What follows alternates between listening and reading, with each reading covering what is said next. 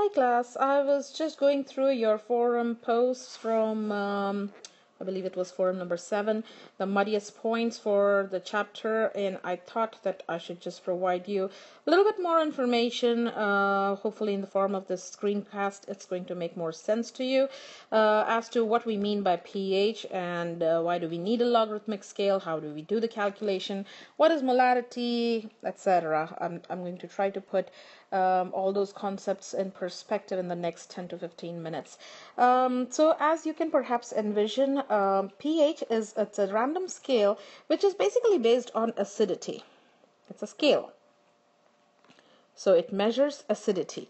Some people might say that it measures alkalinity, and that's okay in an indirect manner though. As you know, water is at pH 7. Anywhere between 0 to 7, we are going to call that an acidic solution. Anywhere between 7 to 14, we are going to call that a basic solution or an alkaline solution. That does not mean that there aren't any compounds which will not have any pH like less than 0 or could be more than 14. Yes, you can have that. Those will be called superacids and superbases, but that's beyond the scope of this this course. It's way into grad school. Realize that neutral pH, which has a pH of 7, is for pure water. That means that the concentration of hydronium ion and hydroxide, which is going to come from water, which is, as you can see, a bond between hydrogen and oxygen. Those are two nonmetals, so it is a polar covalent compound. Polar covalent compound. And when two molecules of water react with each other, H2O plus H2O, they give you a hydronium ion and hydroxide ion. So you can perhaps envision just seeing this reaction that one of the water molecules is acting as the source of proton, the other is acting as the acceptor of proton. So proton donor is the acid part, proton acceptor is the basic part, and it is generating hydronium and hydroxide. Turns out there is experimental proof, there is proof that the concentration of this hydronium and hydroxide in pure water is exactly equal, and it comes out to be 1 times 10 to the power of -7, which hopefully you can envision that if you try to take the negative log of this number, negative log of 1 times 10 to the -7, that means that you would be taking a negative log of 1 because it's to the base 10. That value will come out to be 0. And the multiplication will get converted to plus. You can write it as negative of -7. And then log to the base 10 is going to end up being 1. And so your final answer from here is going to come out to be 7. Let's just write, perhaps let me make some space here and show you that one more time. So I was talking about trying to find out for a very simple negative log of 1 times 10 to the power of -7. In terms of log, it's going to be written as negative log to the base 10, and you're finding it for 1. Since it's a multiplication, you're going to say that you will be adding that log. That means plus negative log of 10 to the power of -7, and in the next step you can say that this is going to come out to be 0, and the reason for that is because you're trying to find it for 1 and it is to the base 10. Since you have an exponent here as -7, it's going to come out to be minus of -7. You're trying to find out the log when the base and the number are exactly the same. So that number will come out to be 1 according to the rules of log. So 7 times 1, that is 7. And that comes out to be your final pH value. Realize any number less than this, so something like 6, something like 5, those will be called as weakly acidic. And anything, the more there is an acid which is close to zero, that will be called as strongly acidic. Likewise, the more there is a base which is between, let's say, 7 to 9, you would call that weakly basic. Weakly basic. And more is a number, a pH value that is closer to 14, perhaps 12 or beyond. That will be strongly basic. Strongly basic. Realize any material which has the ease to give off the protons to generate that hydronium ion will be considered a strong acid. So in general, for your level, for your class, you can perhaps remember that if you're comparing something like sulfuric acid versus sulfurous acid,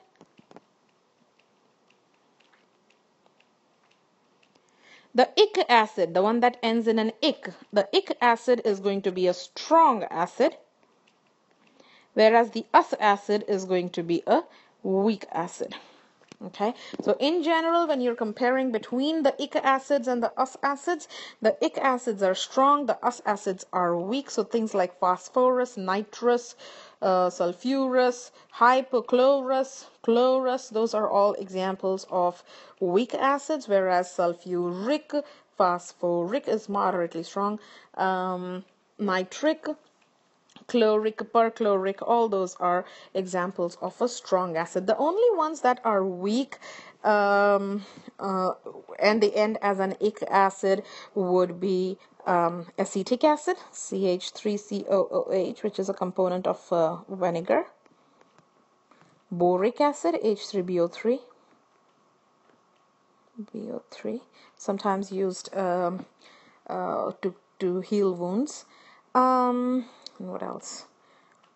Carbonic acid, H2CO3. That's nothing but rainwater. So those are names that end in vinegar. Those are names that end in an ic acid, but those are weak acids in general. But one way to decipher what is a strong acid, what is a weak acid, is their ability to be able to give off that proton. And for your level, you can of course differentiate between the IC and the OUC, but how we distinguish between the strong and the weak, it goes all the way up to organic too. And there are some concepts that we can only explain for majors because they are way more complicated as far as the concepts pertaining those go. Let's consider bases. Any hydroxide donor, so something like NaOH, would be considered a strong base. So something like NaOH, something like MgOH whole twice. Anything which gives you a hydroxide is going to be considered a strong base. Something like ammonia, NH3, that is considered a weak base. So Drano, which contains sodium hydroxide, Drano, to clean up the kitchen sink, that is going to be considered a strong base, whereas ammonia that comes in Windex, that will be considered a weak base. Okay, another question that a lot of you were curious about was, why are we interested in molarity? So what is molarity? And why are we interested in it? And that's a very interesting question. I mean, why should we be interested so much when we are talking about solutions? Realize, anytime you run a reaction, you always generate a solution of the acid, a solution of the base. So it's important for you to realize what a solution is. A solution is nothing but some component, something like a solid, liquid, or a gas, which when dissolved in a bulk quantity, the combination of the two is going to be called as solution. So solution contains of two components. One is called as a solute and the other is called as the solvent. The solvent is the one which is your bulk quantity. Solute is the one which is smaller in amount. smaller in amount. So much the same way as if you're making, let's say, lemonade, and you have to dissolve a little bit of salt in water. In this case, we are saying that you have HCl gas, which is being dissolved in water. But as that occurs, HCl also reacts with that water, and it actually gives you hydronium ion and a chloride. Realize HCl has acted as the donor for the proton, and water has simply accepted that proton. Earlier I said proton donors are acids, and so water will behave as a base. I said it this way because some of you were also getting confused in terms of the pH scale being at 7, and so you were saying that if water is neutral, how can it start behaving as a base or an acid? So how can it have the amphoteric nature, sometimes also referred to as the amphiprotic behavior? But realize that water is 7 when it is pure, when it is just pure water. That means the amount of hydronium and hydroxide is exactly the same.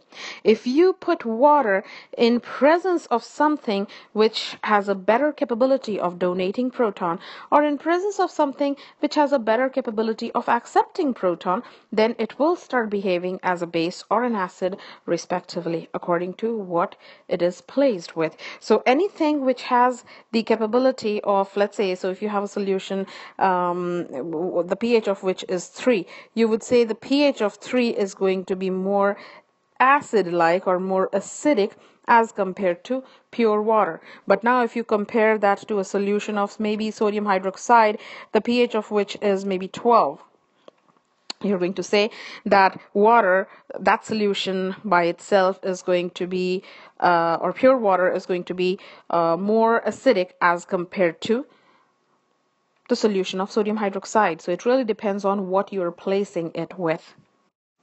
So going back to the question, why molarity? Molarity, realize, is moles of solute per liter of solution. So in this case, if I have generated a solution of HCl in water, and suppose I got 100 grams of HCl, okay? In order to find out the moles of solute, you know that moles can be calculated if you know the grams that you have and you divide it by the molar mass.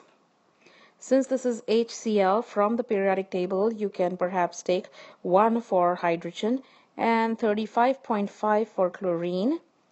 So the molar mass of HCl will be 36.5 grams per mole.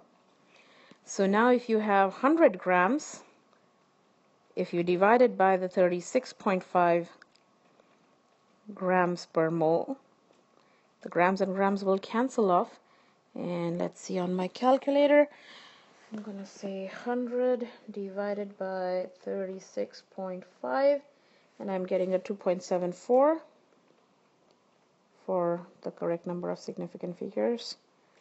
2.74 moles is the number of moles of solute that I got. Let's say I prepare the solution such that I prepare a total of 1 liter of solution for the volume. And what I mean by the total of 1 liter of solution means that the volume taken up by these 2.74 moles is included in that 1 liter. So if that is the case, then we would say that the molarity in this case is going to be 2.74 divided by 1, which is going to be just 2.74 moles per liter, or capital M, or moles per liter. So if you say capital M, or whether you want to call it as moles per liter, which is a concentration, it basically means the same thing. Now if you had to calculate the pH of this solution, since hydrochloric acid, it's an ic acid, it's a strong acid, that means it's going to completely ionize, and let's say you had 100 parts of that HCl, all 100 are going to get converted into H plus and Cl minus.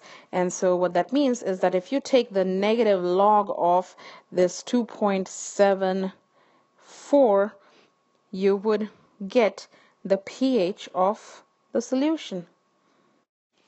Now when I plug this number in my calculator, and this is a TI-30 that I'm using because that's probably the kind of calculator you will get at the testing center or are allowed to bring anyways. The number that I'm getting is a negative, and the log part is giving me 0.4377. So all I did was basically plugged in log, parentheses, whatever my number is, parentheses closed, hit enter, and that's the number that you get. It's a negative number. So this is an example of a, close to a superacid, and it makes sense on the pH scale. Suppose instead of 1 liter, suppose I would have had a big number, maybe let's say 10,000 liters or something like that. 10,000 liters. Okay. So what that would mean is my molarity in that case would end up being, so my volume becomes 10 to the power of 4. And so my molarity is going to be, let's fix this, let's change that. It's going to be 2.74 times 10 to the negative 4 capital M. And now let's see if we can find out the pH for this particular scenario. So again, by definition of pH, negative log of 2.74 times 10 to the negative 4 should give you the pH. So I have for you negative log to the base 10 for 2.74, and then minus, since there is a product sign in between that essentially changes into a plus sign on the logarithmic scale, 10 to the power of minus 4. I'm just taking this stepwise. On my calculator again, the minus 2.74, that's going to look like negative 0.4377 plus minus of, it's the rule of the log that whatever is the exponent, that becomes the product.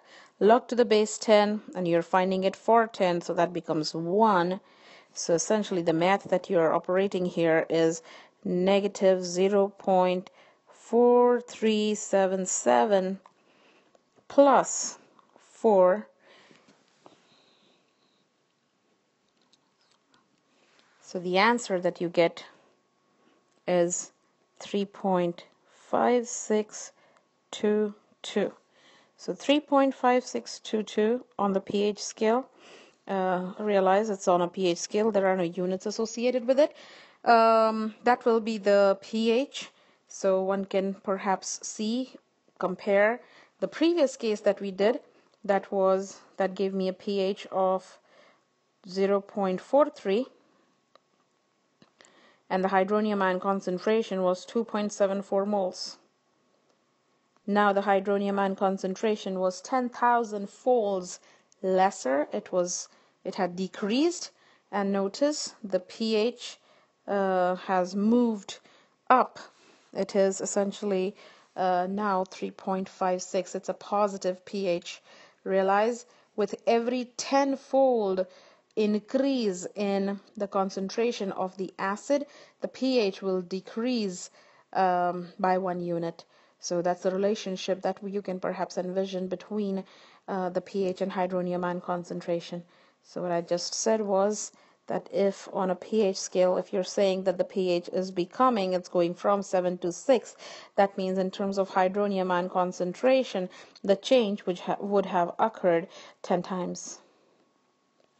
If it's 100 times, then that means the pH will change by 2 units, so on and so forth. Let's see the data that we got. So pH came out to be 3.5622. Let's see if we can convert, if we are given a pH of 3.5622, whether we can figure out what would be the concentration of the hydronium ion. There's a wide variety of different ways to do that, but really what this actually means is that log 10 for the hydronium is equal to negative 3.5622. Or one can say that hydronium ion concentration is 10, the base, to the power of negative 3.5622. One way to look at it would be that this can be written as 1 over 10 raised to the power of 3.5622. So depending on the calculator that you have, there are calculators on which you can simply just enter negative 3.5622 and hit second and then log. So basically it will calculate 10 to the power of x. That's what it's going to calculate. So it will take the anti-log immediately. And there are other calculators such as this TI-30 that I have, which is a more primitive kind, I would imagine.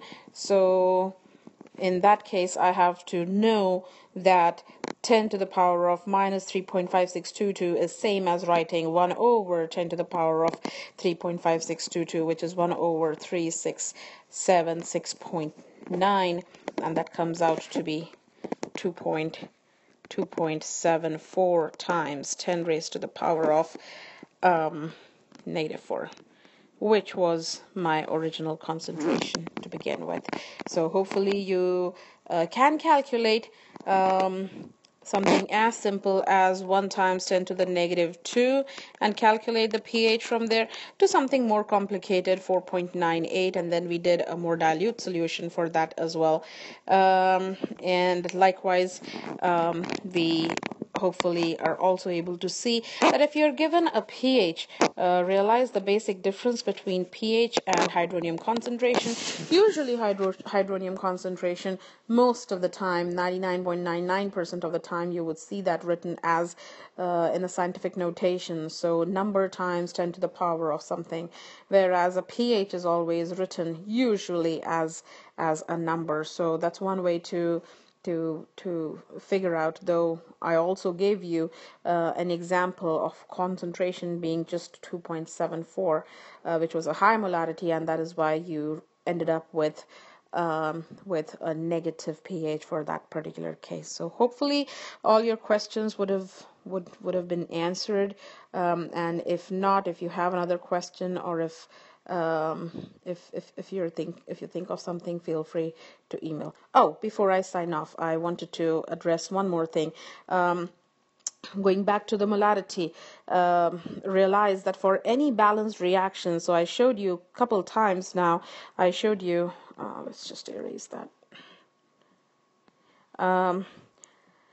Maybe right. Okay, so I showed you how HCl reacts with water, gives you hydronium ion and chloride. Or maybe the solution of HCl that you're providing, that HCl is going to be used to react with sodium hydroxide, and it's going to give you NaCl plus H2O. Let's take a look at this second reaction. Let's get rid of that. So this is a acid-base neutralization reaction where you have a solution of HCl, you have a solution of sodium hydroxide, which gives a solution of NaCl, and water is generated as a liquid form. So realize when you read this balanced chemical equation, you can say that 1 mole of HCl is going to react with a mole of sodium hydroxide, and a mole of NaCl and mole of water gets generated. So what did we just learn? We learned that the balanced chemical equation is in terms of moles, not grams. And so that is the reason why dealing with molarity becomes an important thing, because you can directly correlate that to the moles that will be required. Since, going back to my previous example that I just gave you, if you have taken 100 grams of HCl and what did that come out to be, 2.74 for the molarity. That means that if I have, for 1 liter, if I have 2.74 moles with me, that would mean that I need 2.74 moles of sodium hydroxide, and that will generate 2.74 moles of NaCl and water. So I can look at a balanced chemical equation through moles, not through grams. That is the reason that we use molar concentration or molarity, which is why doing molar concentration calculations becomes really important for acid-base solutions. So hope that helped you. And like I said previously, if you have any questions, feel free to email me. I'll be more than happy to help you with that. Okay? All right. Bye-bye.